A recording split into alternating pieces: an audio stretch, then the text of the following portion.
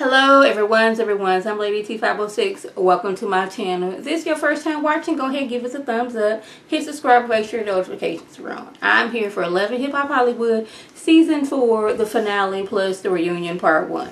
So we're starting off Tear. She's in rehab still, and she finally realized that she has a problem. She's still mad that her friends were all in her ear, like, you have a problem, you need to stop drinking.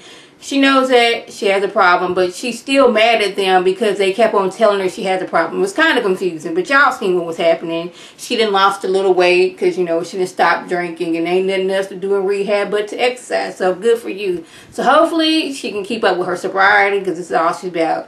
I don't know who I'm going to keep in my life as friends, but right now I am thinking about my sobriety and all that right now. I done lost a little weight. I've been exercising, so good for you, Tiara. We have this meeting between the Get B2K Back Together meeting, and in my opinion, J-Boog was bombarded with 1, trying to get the group back together, 2, Ray J being the potential new lead singer, and 3, Ray J wanting to change the name from Ray 2K or B2 Ray. Now, first of all, how do you come into a meeting where you're the potential new leader and you're trying to change names? Like, they wasn't nothing, they will be something once Ray J comes on the scene. Now, I know this is wrong to say, but the last time when they tried to bring you on to make a show better, didn't go so well. It was canceled after that season. Y'all know One-on-One, they tried to bring Ray J on, and I guess they thought that was going to bring up the popularity, and it didn't. But anyways, he thinks that, you know, now I can change names. There was a lead singer who doesn't want to do it anymore, so I'm going to come in, change names, and y'all just going to deal with it.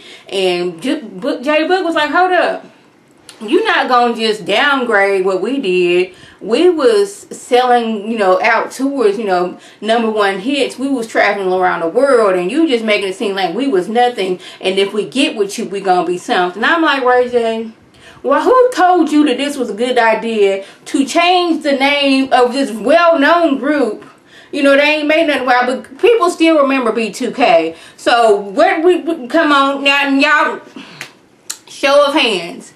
If somebody said the new Ray 2K video is out there, who gonna know who it is? So, I'm gonna need you to stop trying to change things around, making it seem like they wasn't nothing and they'll be something with you.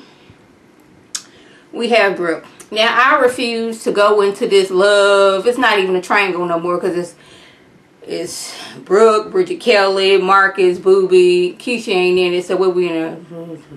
We in this love square, or we can be a love rectangle at this time. We not going into that and her still being in love with whatchamacallit. We not going to do that. But we are going to speak on when she did her showcase. Her mom was in Houston when Hurricane Harvey hit. Now, I can understand the scariness in which it was because I lived through Hurricane Harvey. I done already did my story about how inside my little bubble, my little area, I didn't know what was going on because for whatever reason, the cable company I had, they decided to cut everybody with my particular cable company off because some people's houses with a cord from outside was underwater. I couldn't watch anything. My phone was not working right. So I didn't know what was going on until what, like 3-4 days after Harvey didn't hit. And when I realized that a lot of the city was completely underwater. Now just imagine a school. It's 2-story. We have the bottom level and the top level. Water at the doggone top level of school. That's how much water. I'm getting calls from my mama every 2 hours because my uncle was calling her every 2 hours. It was scary. So she's dealing with that, trying to ask her mom, do you even know how to get on a roof? Excuse me, because a lot of people had to get on roofs. A lot of people had to get evacuated. They were cold, they were wet, and they didn't know where to take people. It got so I just found out today that one of the malls is, it has stores in it, but a lot of stores didn't closed down. Don't nobody really go to that mall. Was it Greenspoint Mall? They had people staying inside of the mall. That's how bad it was. But hopefully that her mom was okay and she will be able to recover from Hurricane Harvey. let's get on Safaree and his white party. He decided to have a white party / concert. Everybody's there dancing, chilling, having a good time. And Bridget confronts Boobie about her being, I guess, the runner-up for going to Catalina. I guess she thought that, hey, Boobie like me. You know, Brookton chose Marcus, so he wanted to go out to Catalina with me. But he was like, we went to Catalina. We had fun. What's the big deal? But, you know, she's single and ready to mingle. So she forgives him, and he said he was funny. Safaree gets on stage and asks Nikki Baby for one more roll in the hay. That was the white party / concert that Safaree had. So AD wants to work things out with Moniece. Moniece doesn't know if she wants to give her heart back to AD because she's hurt and she doesn't want to open herself again. Hazel is mad because the way she was treated by Ray, and when people treat her like that, that's how she becomes the monster that she is, and she gets to act a certain type of way. I'm like, no, that's not it, Hazel. You came on this season acting like you was that girl coming from helicopters, wearing furs, breaking props, saying how rich you are and how everybody's poor. And nobody liked you for that. This ain't got nothing to do with the way people was treating you. You was just acting like that because you done got your new little body, got your new little man, and you want to stun on these people. You could have stunned it, but not act the way you did. But Ray tells her, yeah, it was a joke at first, but you went in there and you did that thing. Like, I'm the type of person, I'm going to push people to be greater than what they were. I still do not like or think the song was all that. And I don't see it, you know, making out into on the radio or somebody wanting to spend 99 cents on it. But hey, if Ray just gonna, you know, lift her up, give her a pat on the back and saying, did good, girl, then so be it. So, lastly, we have Cisco showing up to Tierra while she's in the studio, and he still doesn't believe that she has a problem. And she said she's glad she went to rehab and it was a blessing. And, you know, what she was going through, her friends made it seem like it was more than what it was. But I'm like, really? And he tries to convince us that he was not cheating. Even though I believe this relationship was a fake and put together just for a storyline, we're going to roll with what they gave us. And he said he wasn't cheating, even though he had a full-on extra girlfriend and was kissing out on her. But he says, you know, even though I was cheating, I thought you would have called me while you was in rehab. But I wasn't cheating, even though evidence showed otherwise. So that last little episode we could have went without. We had Ray, Boog going at it because their egos was in the way, and Ray was so in the wrong, just making it seem like, okay, I'm going to come in, I'm going to change things around, and y'all just going to take it because y'all need a new lead singer. Fizz, why don't you just go solo? People still remember you for B2K. Omarion did it. I don't know how well of a lead singer you are. So why don't you just do that instead of trying to bring everybody together and split the money? Go out on your own and go solo. So we have the reunion part 1. Masika and Alexis, the drama. And Alexis, she's backstage. Well, I'm pregnant, everybody. And I'm pregnant by Fetty Wap. Yes, you know, he cheated on me and got, you know, Masika pregnant. But I'm pregnant now. And I'm happy and proud of it.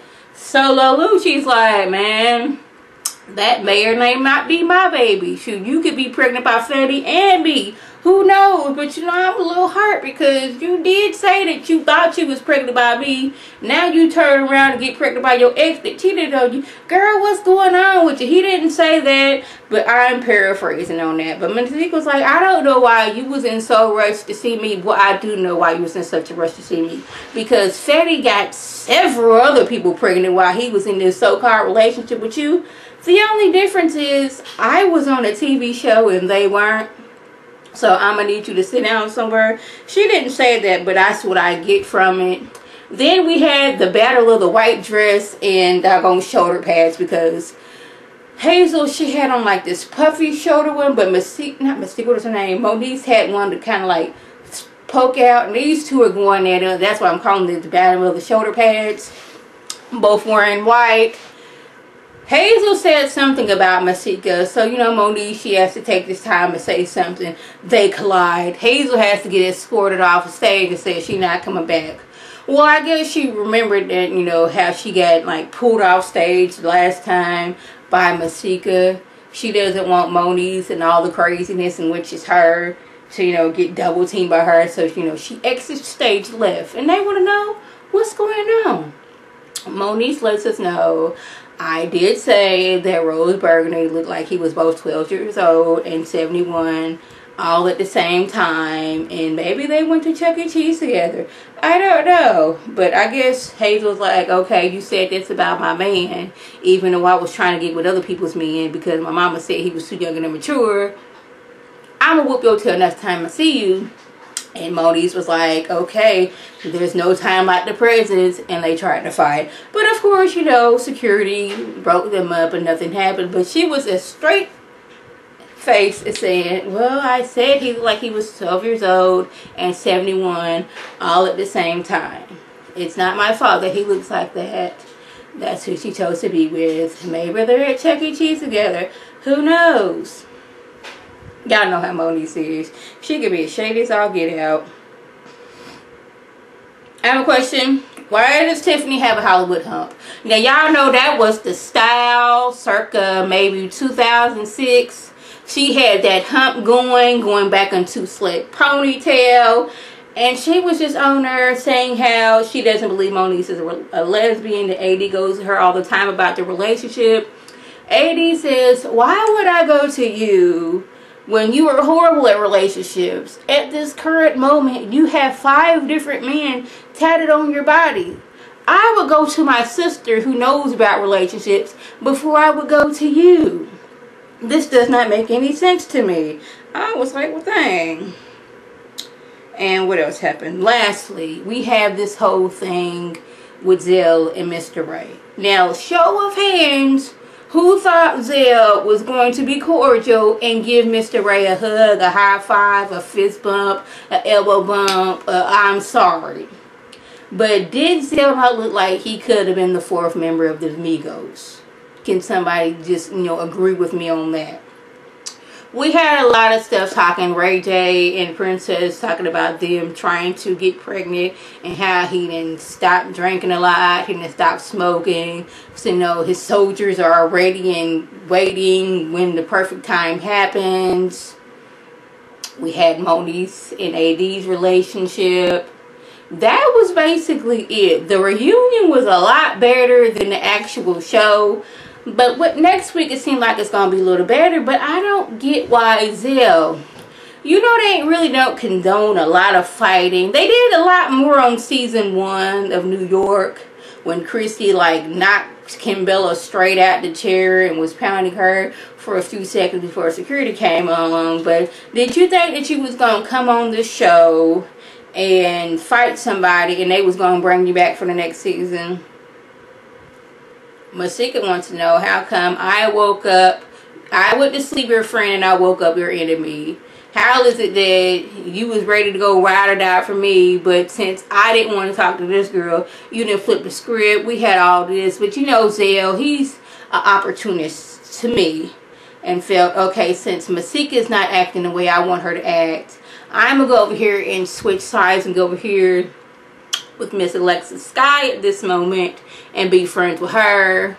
Let Alexis Sky tell it that Masika was, you know, impinging on her getting radio interviews. She was paying people so she wouldn't get an interview. She tried to pay somebody to say that she was cheating on Fetty Wap. It was a lot of mess between them. She says, I wouldn't pay 5 cents to get anything done with you, but y'all children are going to be siblings. The world knows this, but Masika said, you know, their children will never be siblings. But I just still do not understand how you get pregnant by a man who cheated on you and has all these other kids, and we're not really sure if he can take care of them until they're 18. So that was the gist going on. If I left anything out, by all means, leave a comment or video response. And like I always want to thank my subscribers and the people watch my videos. I want you to like this video, comment, and subscribe, and share this video with your friends on Facebook, Twitter, Instagram, and here on YouTube. This is Lady T signing off. Have a good one.